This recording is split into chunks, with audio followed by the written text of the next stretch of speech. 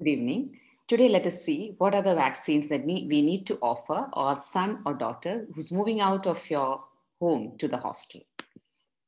So, first of all, we need to know that if your child is going out to the hostel, he's naturally going to be exposed to many infections. So, how do you prevent them? During the first visit, when they come to you, offer TD or Tdap vaccine if the child has not taken the 16-year booster. If he has taken a 16-year booster, the next TD is due only 10 years later.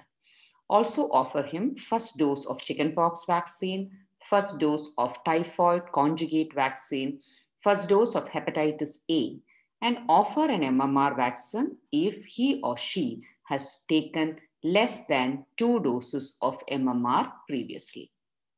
Ask the patient to come 1 month later to receive the second dose of chickenpox as well as the second dose of MMR if previously only 1 dose of MMR has been taken, because every child or adolescent should have received 2 doses of MMR previously.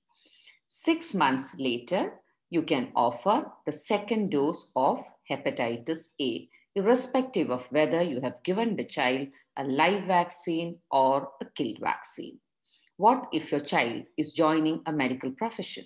He needs to be sure that he has received hepatitis B vaccine. It's not only for his protection, but it is also to protect the patients whom he is going to encounter. So if you have a documented evidence of receiving hepatitis B vaccine in the childhood, you don't have to take the vaccine. Otherwise, you have to take 3 doses of vaccine, 0, second dose 1 month later, and the third dose 6 months later.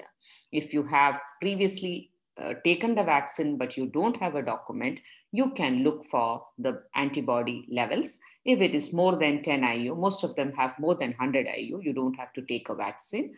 If it is less, you can take a single booster, recheck the vaccine titer, and if it is more than 10, you don't have to take further vaccines.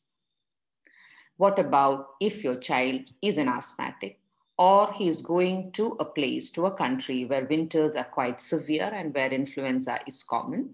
Or is it a rainy season where he always gets upper and lower respiratory infections? Then you can offer him a single dose of influenza vaccine, whichever the latest vaccine which is available.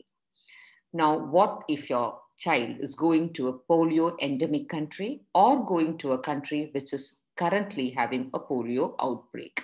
Remember, last year we had close to 23 countries reporting polio.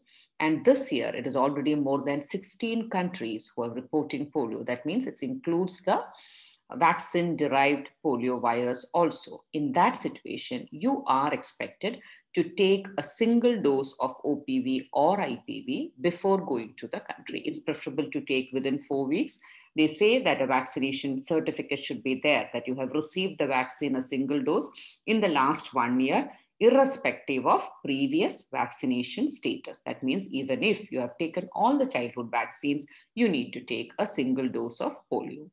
If you have not taken any doses of polio previously, that means you are an unimmunized person, then you would have to take 3 doses of IPV, 1 today, the second dose 1 month later, and the third dose 6 months later.